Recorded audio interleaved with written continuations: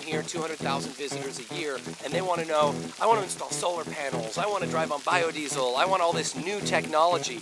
One of the first things we try to remind them of is that before you start going around looking at new energy supply, think about conservation.